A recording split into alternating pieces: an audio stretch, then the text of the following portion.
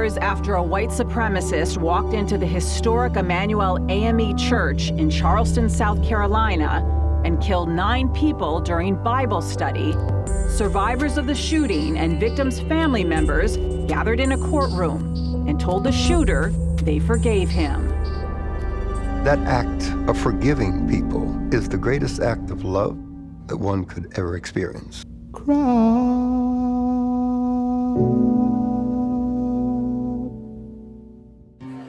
At a panel discussion following a special screening of the documentary Emanuel, director Brian Ivey said it was this incredible act of forgiveness that inspired him to make the film.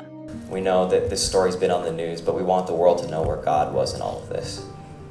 And that's why we made the film. Pastor Dimas Salaberios, who was in Charleston immediately following the tragedy, conducted all of the interviews for the documentary. Doing the interviews were extremely difficult. I mean, we would cry. Every family member was crying. I mean, this was very fresh to them. Even though some time had passed, to them it was like yesterday. I do think that there's a higher calling on film as well to communicate stories that must be told and retold until we heal. And so my hope is that this story can accomplish that. Rose Simmons says she can't help but smile whenever she's asked about her father, Reverend Daniel Simmons Sr., a 4th-generation preacher and a Vietnam veteran who was awarded a Purple Heart.